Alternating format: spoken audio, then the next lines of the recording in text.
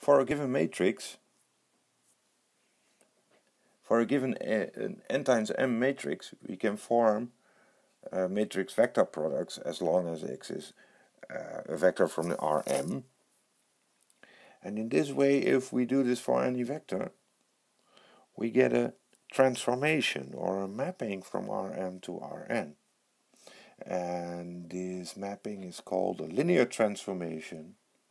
Such mappings from Rm to Rn are called a linear transformation if these can be written as a matrix vector product for some n times m matrix A and all vectors X in Rm.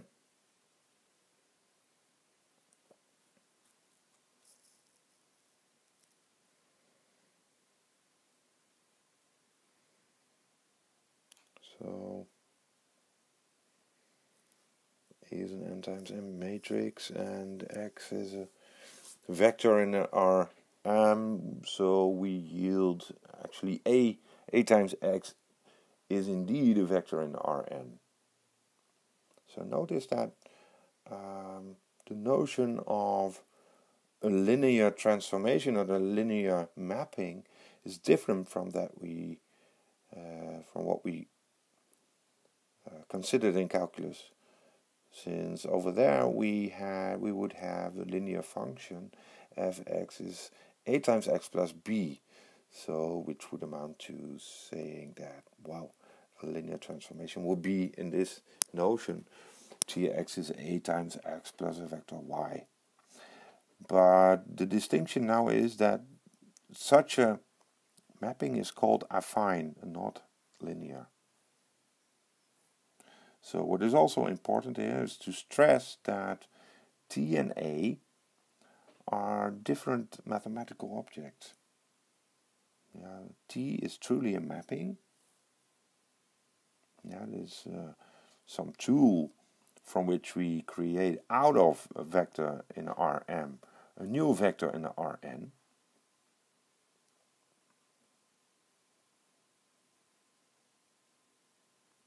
And A is a rectangular, no more than a rectangular table with numbers.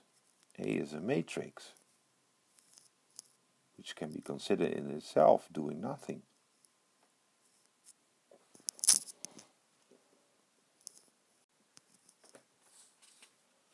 So look at the following example. Suppose you want to transfer some money using another one's account, and you need a PIN to do so. Well, you could in fact ask for the direct PIN, but due to security measures, you want your PIN to be coded. Well, suppose your PIN equals 7241, so it's a 4-digit number. So the first number is denoted by x1, x2, x3, and the fourth number by x4. And you encode it. You change your number. Instead of 7241, you send, well, the first number will be no more than the sum of the first two numbers. The second is the sum of the second and the third of the third and the fourth, and the last one is just x1 minus x4. So we have here x1 plus x2, x2 plus x3, and we have finally here x1 minus x4.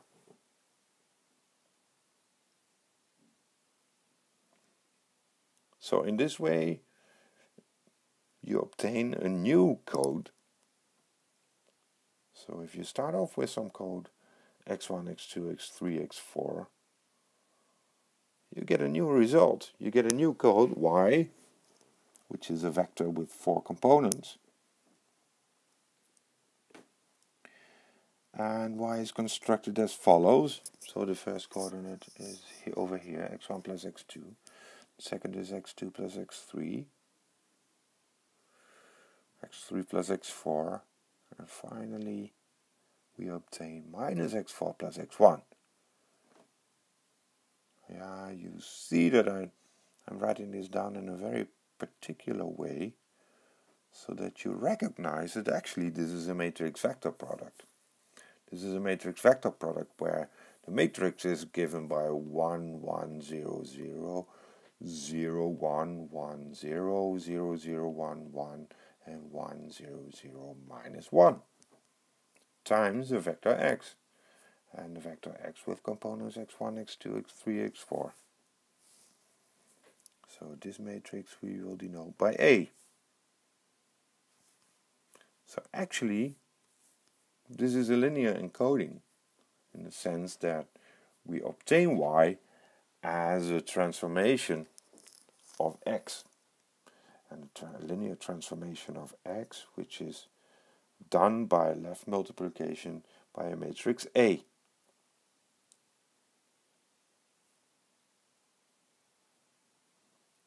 So this type of encoding is a linear transformation. Now, interestingly,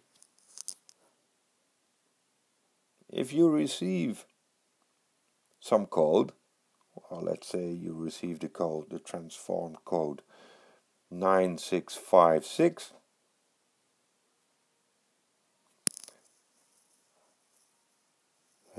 suppose your partner receives the code 9656, can she figure out what the original pin was? Actually, you need a key to do so, right? If she cannot figure out what the original pin was, this is a useless encoding. Well, in the next clip, we're going to find out whether we can achieve this.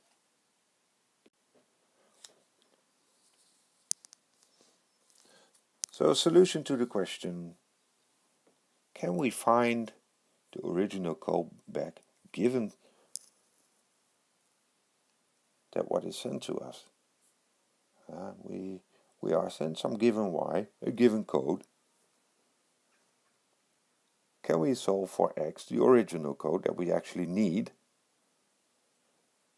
knowing that y is transformed version of x, and this is a linear transformation, so y is a matrix times x. And suppose we know the matrix. Can we find the x back belonging to a given vector y? So we do a little bit more general, but we'll see that this works as well for a general y, just as a particular code that we received. So actually, we try to solve the system y is a x for x.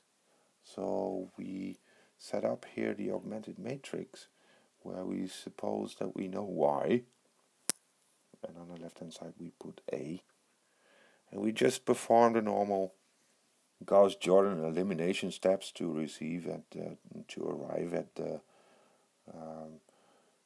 reduced row echelon form. So we've created now a pivot on position 1, 1, and we try, the second phase is that we try to make a pivot on 2, 2, which obviously can be done. The only thing that we need to do is not only perform the right steps in the matrix A, but we need to keep track of the same operations in the ladder column. Although we do not assume a particular value for the vector y, we can perform these calculations, as you see. So now we have 2 pivots, we need 2 more, ideally. So we can create a third one by sweeping column 3, creating zeros above and below position 3, 3.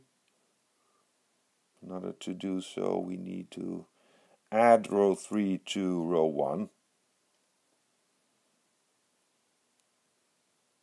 Subtract it from row 2 and subtract it from row 3. So actually we obtain plus y3 over here, minus y3 over here, minus y3 over there.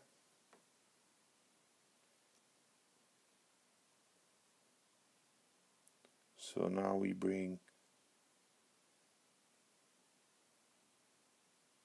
the system back to the identity matrix on the left hand side by making minus 2 a pivot,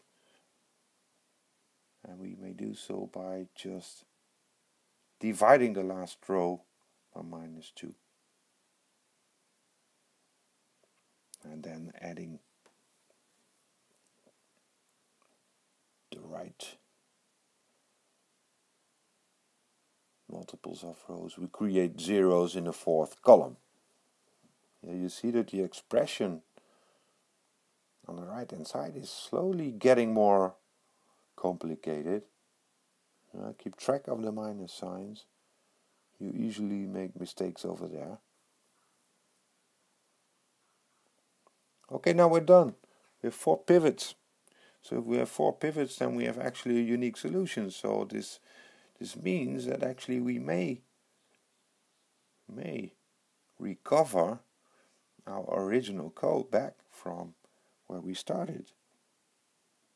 So if we start off with, if we receive some code y, then the code we obtain is just here on the right hand side.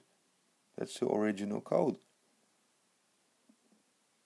So we may define a decoding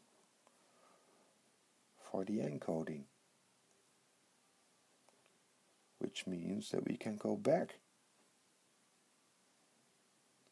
So here we just rewrite what is written here in the last column. This is the original coding. And we see that actually this is a matrix vector product. If we just take the coefficients over here and put it in a matrix, a new matrix, then over here there's a matrix vector product of a matrix with the vector y. So a half minus a half plus a half minus a half. So this is the matrix we obtain times the vector y. So actually we see that in order to find x back, we need a matrix vector multiplication. So this is an inverse. The inverse is a linear transformation as well. And it's called the inverse transformation for y is a times x. So if this is the matrix B, then we also denote it as the inverse of the matrix A.